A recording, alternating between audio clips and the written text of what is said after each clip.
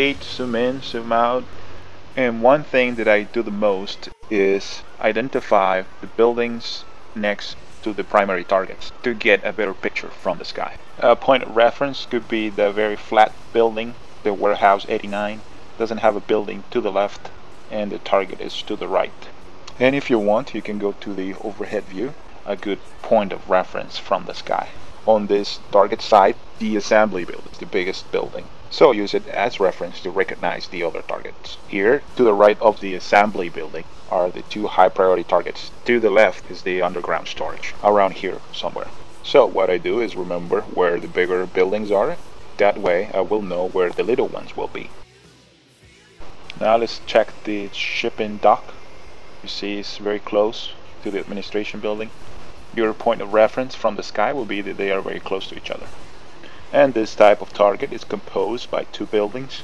You will probably need two bombs, one for the larger building and one for the smaller one. And now let's go check our primary target, which is the underground storage, to have an idea of where it's located. And there it is, very small, very hard to see. This is why you will probably always use laser guided bombs, or if you have the coordinates, you can use GPS bombs like the Jdams. Here you can get a good reference from its position based on the administration building, the office dock, the assembly building, and the storage tanks. Now, each target has coordinates displayed right here in the upper left corner. Using these coordinates, you can set up the steer point Q right over any target that you want, helping you know exactly where it is when you get to the target site. So basically you will have your steer Q, the diamond, right over this area on top of the underground storage. I will show you how to do that in a little bit. But right now, this is it for this target site. I think just get as comfortable as possible with your target site. The worst thing that can happen is getting into your target area and don't know what building you have to hit. So once you're done checking all these targets, close your list and go get some. Let's go back to the map. Now you have all the information available. You know where you're going and what you have to hit.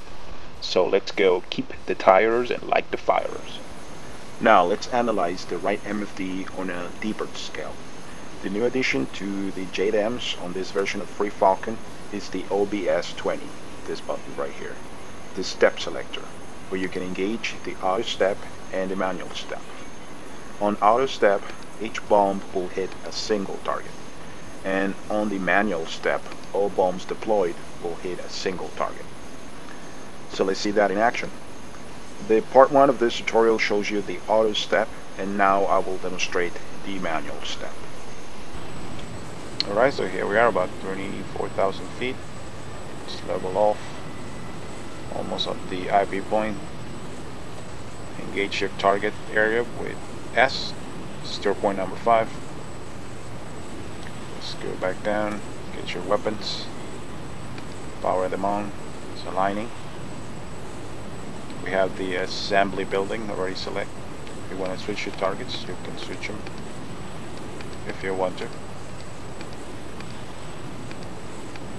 So let's just hit the assembly building so you can see it better.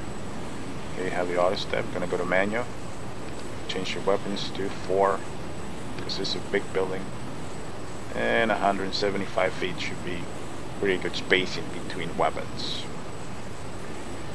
So here we go, there comes your release cue.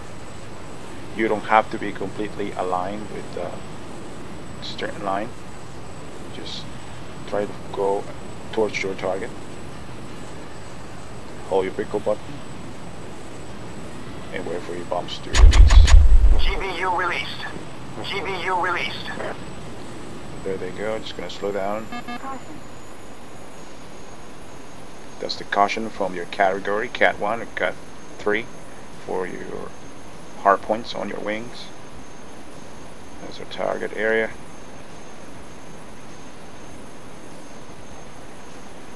And let's see what happens. The bomb should be around here somewhere. So just keep your eye on the assembly building.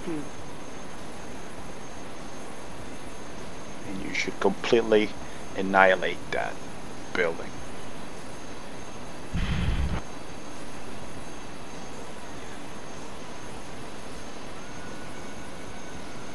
There he goes. Kaboo. You can see that any other targets were hit, just that one. And that's the other thing that you can look. It's at your damage level. You can see the building is completely destroyed. Sometimes it's just gray, or sometimes it's like this, but I think this building will only need about 2 bombs to be completely destroyed. So that was manual step with all the bombs hitting one target. Now let's go look at hitting 2 separate targets at the same time.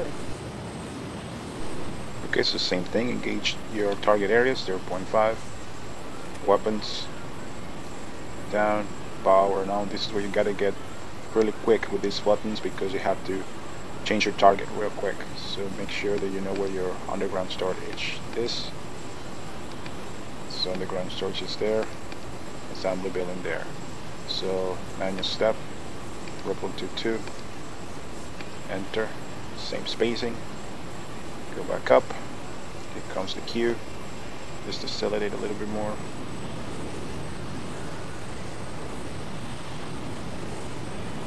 Range 9, Jdams are between 8 and 5 nautical miles away from the target.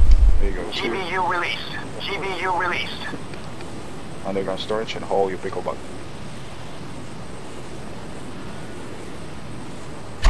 GBU released.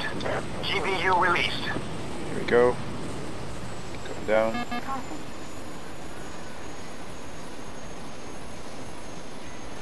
Turn a little bit to the right. And here we go. We should see the underground storage. Yes, the underground storage and the assembly building going up in flames. Altitude.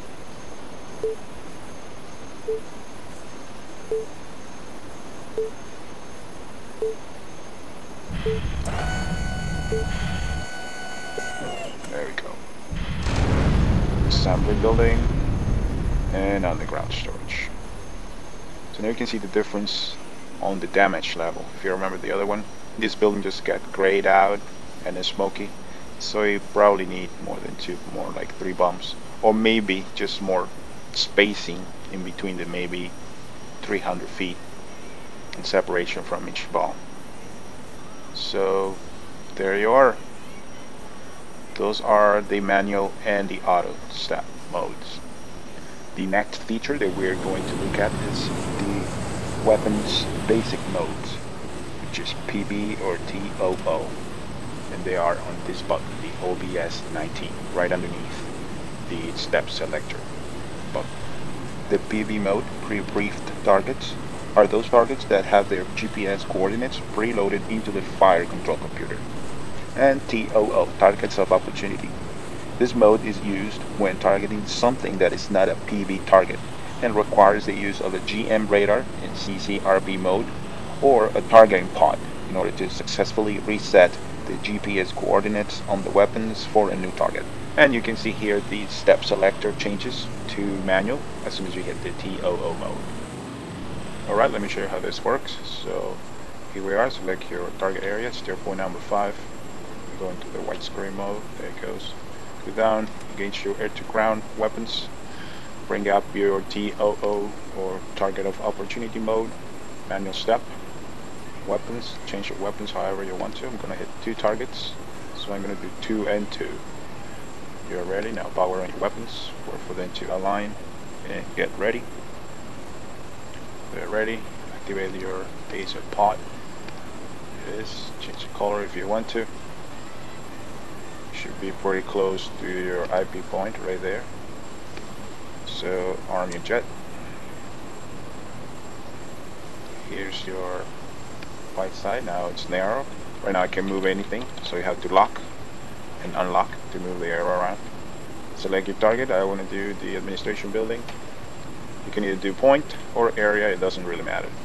Just leave it there. And here comes the release queue. Hold your pick a button. GBU released. GBU released. So here we go. Now I'm gonna put a 360.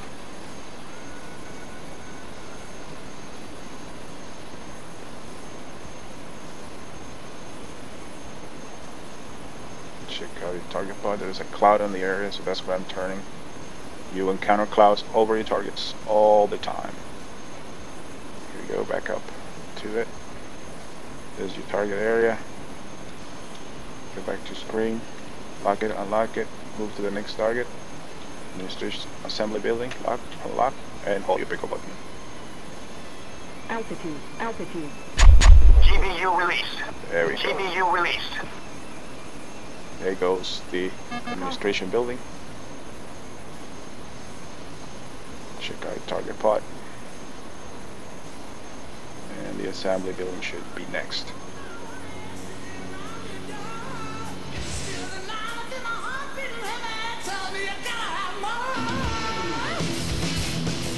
Boom. There it goes. And that's how you use your target pod to hit targets of opportunity on the TOO mode. And now I'm going to show you how to create a pinpoint CCRP or CCIP attack on a small target such as SAM or an underground factory or storage. So here's how that works. There are two stages to accomplish this, the pre-flight and the in-flight stage. The coordinates for the underground storage are latitude north 38, 31, 91 and longitude east 126, 29, 83. On the pre-flight stage, you will select the target that you want to mark on your recon list and it will display the coordinates for that target. Write those coordinates on your left knee pad and keep them handy for the flight. The knee pad in this case is just a piece of paper, of course. So that's your steer point number 4 with S to switch it back up. And you can see steer point number 5, which is your target area. Select it in the middle, so your weapons, air to ground, SP. Now you can see your target designator box and your steer point. So you're gonna go to list on your ICP and option 1 TILS for destination, and you're gonna change the numbers on your DED. So this is how you do it. So you write 38, 31, 91. Hit enter. Sometimes it doesn't change like that, sometimes it does. And just go to the next one. 1, 2, 6, 29, 83. And hit enter. There you go, you can see that it switches and your box is now over the underground storage. And that is it, folks. I hope you liked this tutorial. Fly safe.